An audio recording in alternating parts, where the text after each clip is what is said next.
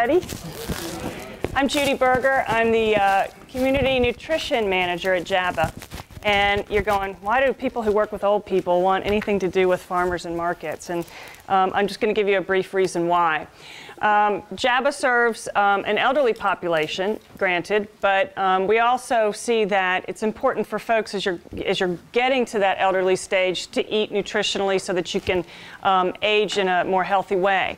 We also serve a low-income population in some of our clients, and it's very important to us that they receive the best food out there. So this in mind, we've launched a few projects with you all. Last year you did the market currency, which Stephanie's going to talk about in a few minutes. And we had a foundation come to us this year, and they said, we will give you the money to start EBT at your market. EBT stands for Electronic Balance Transfer. It means that if I have a debit card, I can go up to the counter where we're giving out tokens, swipe my debit card for 20 or 30 bucks worth of tokens, and come spend them with you. It also means that if I'm a food stamp recipient, I can swipe my SNAP benefit card and get tokens and come spend them with you. Okay? The nice thing about the Wholesome Wave grant is they said we will pay for the equipment, we will pay for someone to run the show basically for the first year, and we will give you an additional $7,000 of double voucher coupons that people with SNAP benefits can use in addition to their SNAP benefits. Okay, so if I receive SNAP benefits and I swipe my card for $10 to come spend at your booth, I can also get an additional $10 in coupons to spend at your booth. Okay, so they basically handed us $7,000 just to put in your pocket, okay, as vendors. So the person that we hired is Cecile Gorham, who is the president of Market Central. She's been doing the organizing of the EBT equipment. I'm going to pass out some papers here in a minute that show you what the tokens look like. And she's heading up the project this year. I'm trying to kind of be support at JABA. In markets the size of Charlottesville, which we're considered a medium-sized market, in markets all over the United States, the addition of the EBT has brought in an additional $40,000 to $60,000 a year. Okay, so this is just money in your pocket. But I do want to tell you this, first off, is you don't have to participate if you don't want to. All right? You can choose not to accept the tokens. All right? I'm going to real quick run through the process of how this works. All right. Client comes up with either a debit card or a SNAP card. Swipes it for how much money he wants. We give that person, if it's a SNAP beneficiary card, we give them the red coins. And they can also get the double voucher coupons. If it's a debit person, a debit card person, they get the green coins. All right? First example. Let's start with the SNAP beneficiaries, our food stamp folks. They have $10 in coins. They purchase X amount of dollars from you, say $4 in produce. They can also use their bucks to spend an additional $4, okay? You never give monetary change or any kind of change for a SNAP beneficiary person. And the reason why is because the federal government has to track this money. So we can't have you take money out of your pocket to give them change back. If they have $10 in coins and they only buy $9.50 in produce, you cannot give them 50 cents back.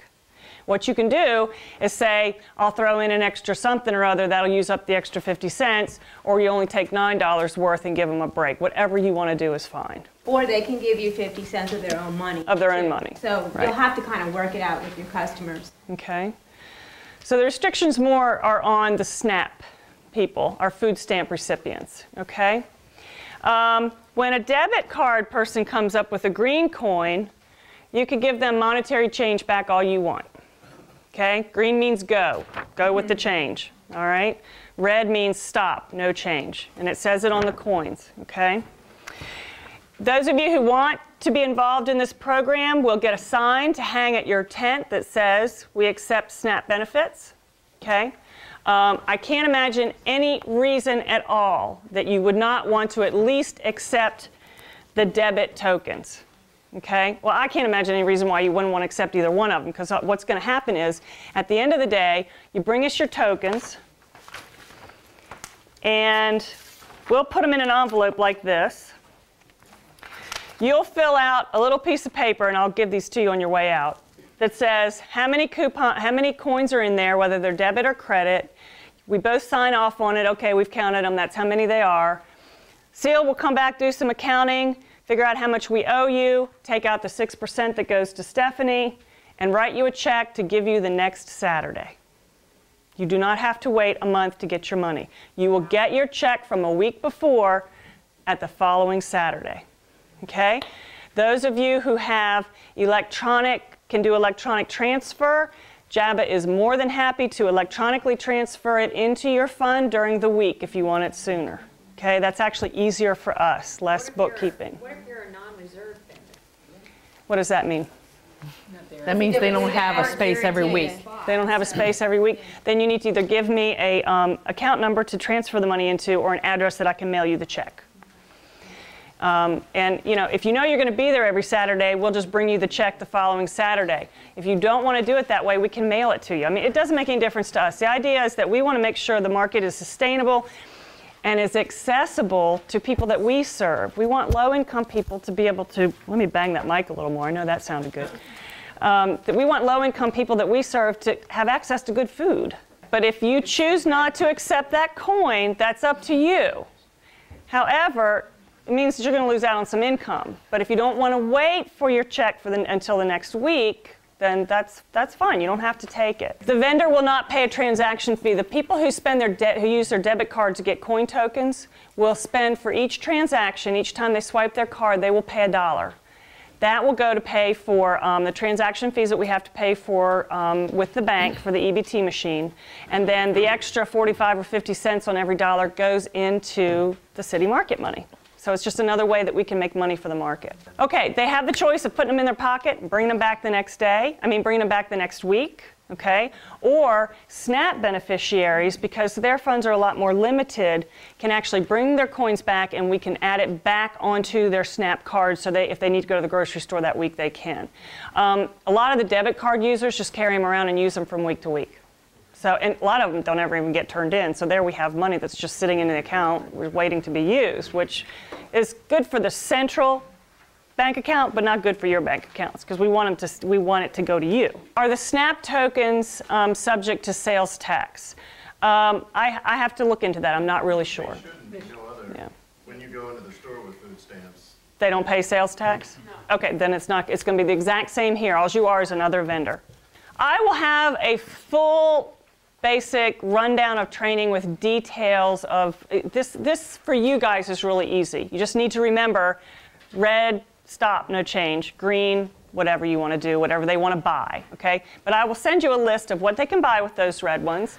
Remind you that you cannot give change for the red ones. How you turn in your coins at the end of the day, how you get your check back the next week. It's a really simple process, and I will also email or mail copies of these to you so that everybody has the regs before we get started, okay? And mine and Cecile's numbers are at the bottom. That's my cell phone, so if you're actually at the market and you have a question, you can call me because I'll be there with my cell phone. Cecile will be there also working. We'll probably both be doing a lot of this the first couple weeks till we get the hang of it, so yes. And there will be a big sign up that says get your tokens here, and we're also going to do a big a press release and blah, blah, blah, media splurge. And we're also going to send out a bunch of stuff to people who receive food stamps and get the word out so that people know that once they get there, they can swipe their cards and buy stuff at the market. So the local currency.